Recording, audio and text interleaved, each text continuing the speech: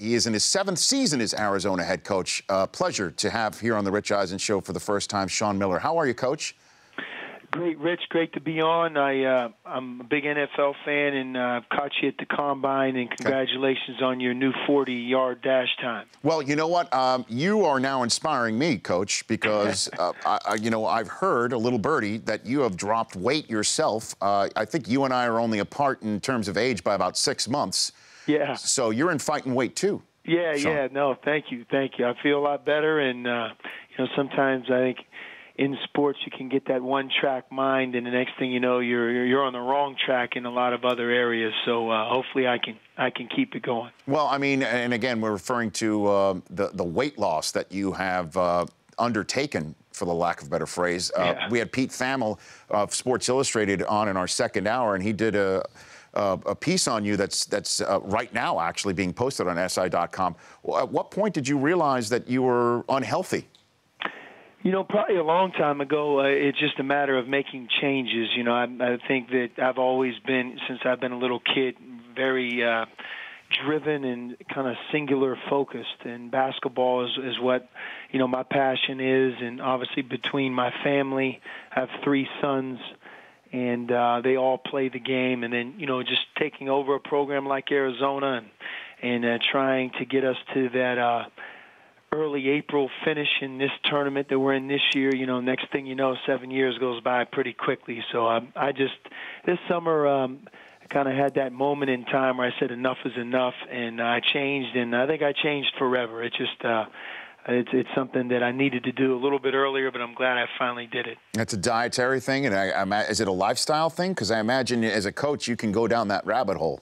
Yeah, the thing about college basketball is, it's 35 games, and you're on the road, and, after the game, guess what you eat? You eat pizza, in pregame meal. You start to almost get into player mode, and what you forget is those guys are at a different point in their life, and certainly much more active, no matter how active we try to be outside of the game. So I think for me it was a combination of both, renewed exercise at a very, very high level and just being smarter with what I choose to eat. 2-time Pac-12 Coach of the Year, and from his years in Xavier, former A-10 Coach of the Year, Sean Miller, here on the Rich Eisen Show. So I guess what happens now? Do you look at film of either Vanderbilt and Wichita State, or do you sit back, wait for the result of the game, and then start digging in about who you're going to see in Providence? No, we're really full speed ahead on both, and really almost 4, because if you're fortunate enough to get by the game on Thursday, and that will be a heck of a battle regardless if we play Vanderbilt or Wichita, you don't have a lot of time, so you kind of have to focus with a lot going on. But you're right, for us it's so much different this year in the tournament. I've never been a part of an NCAA tournament where you don't know who you're playing. So with that comes some added anxiety. I guess what I try to feel like is that both Vanderbilt and Wichita State are completely focused on each other. Heck, they're in Dayton, Ohio right now and getting ready to play a big game tomorrow night. So we have to take advantage of maybe some additional rest. And regardless of who we play out of those two, they're really good coaches, programs, and I think certainly capable of beating anybody in the field, including us. Sean Miller here on the Rich Eisen Show. This is not your first rodeo, obviously, as coaching and playing, too. I mean, you were playing with Pitt, with Jerome Lane, the Send It In Jerome. Were you on the court, by the way, when Jerome sent it in? Rich, in my house, that's called the pass. I was the guy who gave him the ball. I passed it to him. So I'm forever have credibility with anybody that I was playing, because that, inevitably early February each year they start to show that again and again. And heck, it's hard to believe. Looking at it now, I think it's almost 26 years. Wow. Since it happened, but it's almost like yesterday. It was an amazing moment. Well, it's also a great coaching tool, because Jerome could not have sent it in without being delivered the ball. That's right, Coach? It's proper time. It's just the way it's got to work. So what is the difference between playing and getting ready coaching a tournament? I mean, how do you get your kids' minds right with all this pressure and scrutiny? Well, I think the one similarity, Rich, is, you can't lose sight of the NCAA tournament is the deal. We can try to sugarcoat it, talk about a lot of other things, but we all coach in this game, play in this game. When you when you envision making your college decision, you want to pick a program that can be in this tournament, that can make a run towards a Final Four. So when that time is upon us, sometimes it's been a long, hard journey to get here. And, number one, I really try to rekindle the joy, make sure that all of us, whether we're coaches or players in the team and the program that I'm with, that we understand that this is a great thing. This is a fun thing.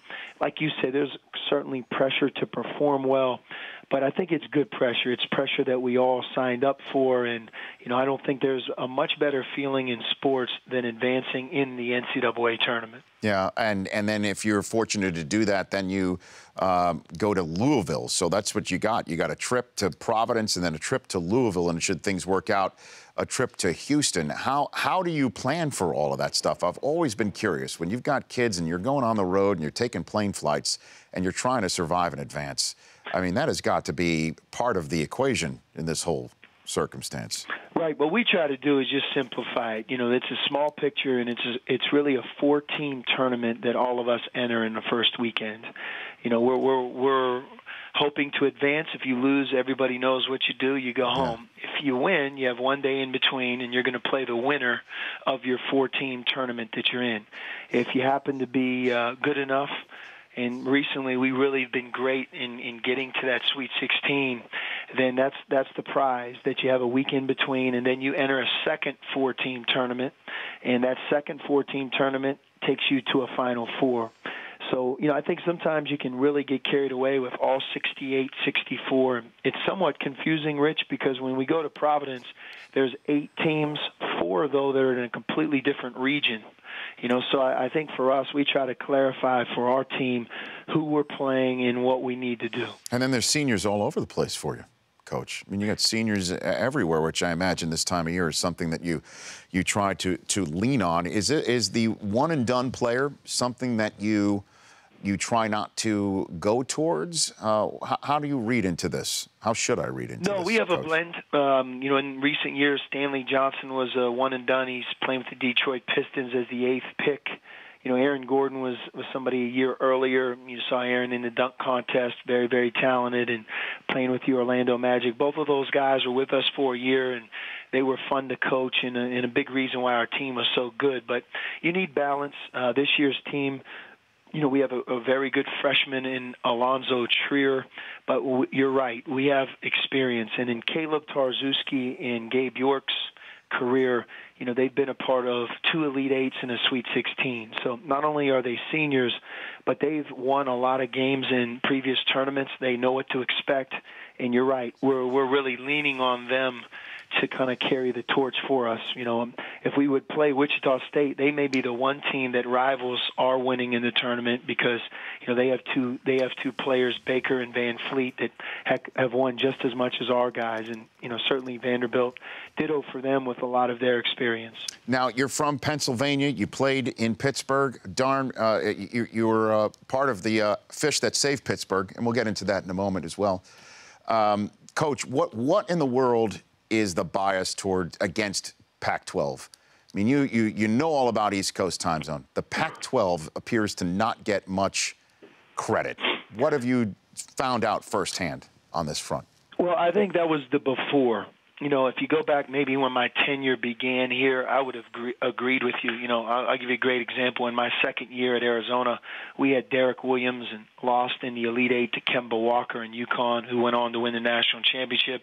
Derek was the number 2 pick in the draft behind Kyrie Irving, and not a lot of people knew him. But in that same class, you have Isaiah Thomas, who's obviously an NBA All-Star, Klay Thompson, who's an NBA All-Star, and the big fella from USC who plays with the Orlando Magic. All those guys were in the Pac-12, and at the time it was the Pac-10, and you just sensed that not everybody in America knew how good we were, this league was, and they were as players.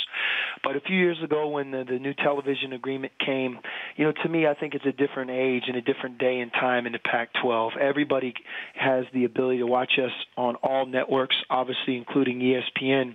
The time slots for us are now more spread out. At one point, it was only the late game on one network. Now we're all over the place. I think it's a big reason why people know who Gary Payton Jr. is at Oregon State, know how terrific Oregon's team is, and Utah, and Arizona, et cetera. So I think for us, we're in a new day and time, and we're thankful that that time has come. And, Coach, your comments about rushing the court certainly caught a lot of ears and eyes, certainly mine, and I fully agree with you. I think it's antiquated and dangerous and needs to be stopped.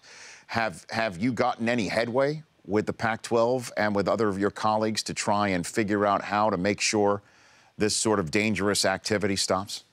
Yes, I think the Pac-12 has been very cooperative, and I think, like you, recognizes that potentially there's a problem brewing in the future, and if it's not an Arizona situation, it could be somebody else. But because of how high we've been ranked the last 3 years, Rich, we're that team that when we play the road game, we get the great crowd. It's a gold out. It's a blackout. It's we played UCLA, Russell Westbrook night, and to me, everybody's at a fever pitch as well they should. It would be a great win to beat a highly ranked team. But, when you lose them, and you're going to lose a few, as much as we would like to win every game on the road, we're going to lose a few. When it happens, some arenas, I think, are better equipped to deal with it than others. And, for me, at the end of the day, it's about protecting our team and players, putting them in the best position to be successful. And just kind of watching how quickly it can happen in the emotional state of somebody who's 18 years old within 5 seconds of the game ending, many times on a last-second miss or something that went wrong, a last-second make by the other team. You're not going to be able to control something, and it's going to eventually result in a bad way. And I don't believe I'm the only coach that feels that way.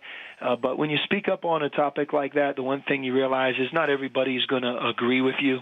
But for me, I had no hidden agenda bringing it up other than I want to make sure that in the future that we're taken care of. And if you look at it from a bigger picture, if I were a parent, I wouldn't want my son or daughter rushing the floor and putting themselves in that situation on the other side of the coin. Yeah, I mean, I'm sure you heard what I heard, is that I'm an old man screaming at kids to get off their lawn.